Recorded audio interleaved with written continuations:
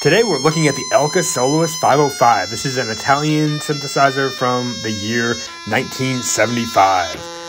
It's nearly 50 years old at this point. The controls are under the keys, and this was done because this instrument was intended to be an accompaniment instrument to a player of a piano or organ, where they would use this to round out their sound or give a fuller sound. So we're listening to the preset sounds right now, which are pretty weak.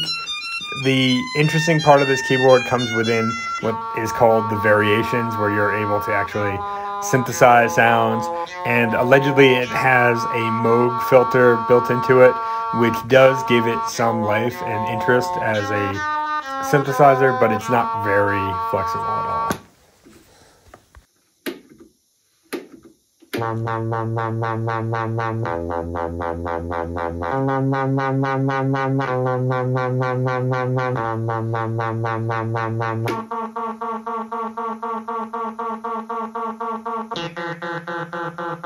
These sounds here are called Cosmic and Telstar, really definitive.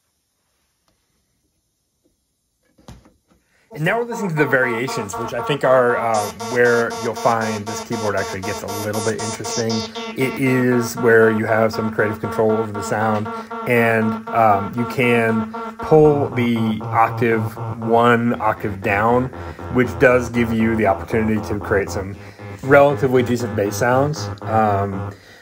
In the preset mode, you have no opportunity. You can tune it, but it's only a few half steps that you can adjust the sound.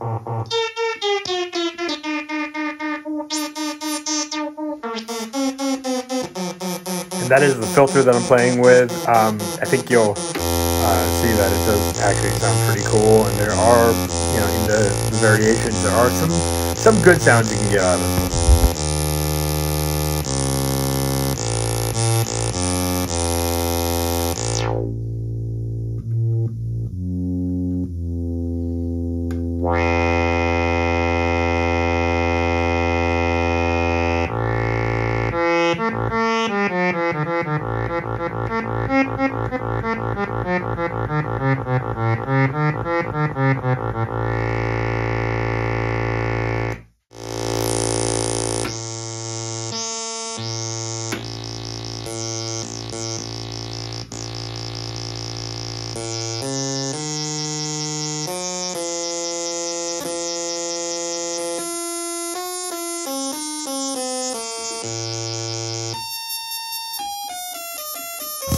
This is a monophonic keyboard, so you can keep your fingers on the left side of the board, and whatever is the highest note being signaled is what plays. It is not necessarily exciting to play like this, but it's the way the synthesizer is built, and it does help you do some kind of cool arpeggiations if you want to.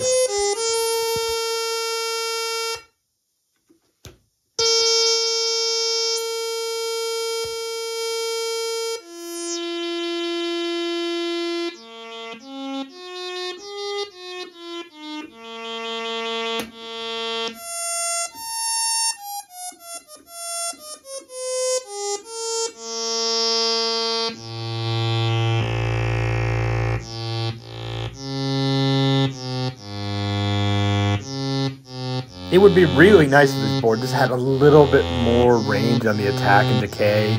I've got the attack all the way at the lowest point, I believe, and so it still feels pretty quick to me, but I think we are spoiled in the modern age with synthesizers that do pretty much whatever we want.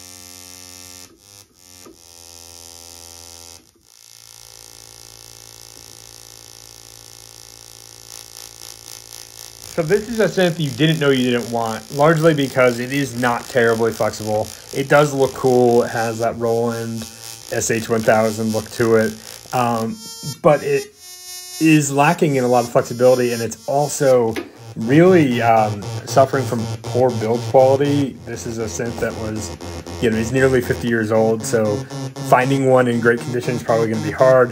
It's not worth the money if you're spending over 50 euros on it, and ultimately I would say pass on it, although it is kind of fun. I hope you like what you see here, so like and subscribe for more synth content like this. I will be putting out several more as I have a whole bunch more machines in my arsenal to share.